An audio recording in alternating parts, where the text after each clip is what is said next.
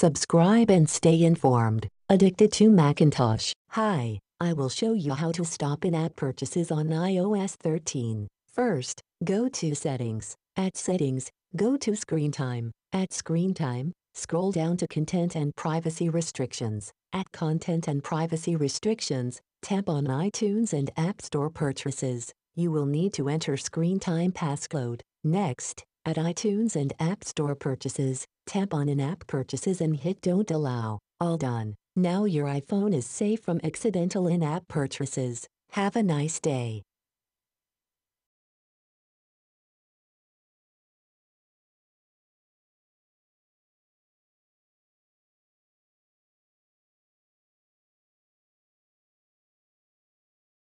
Subscribe and stay informed. Addicted to Macintosh.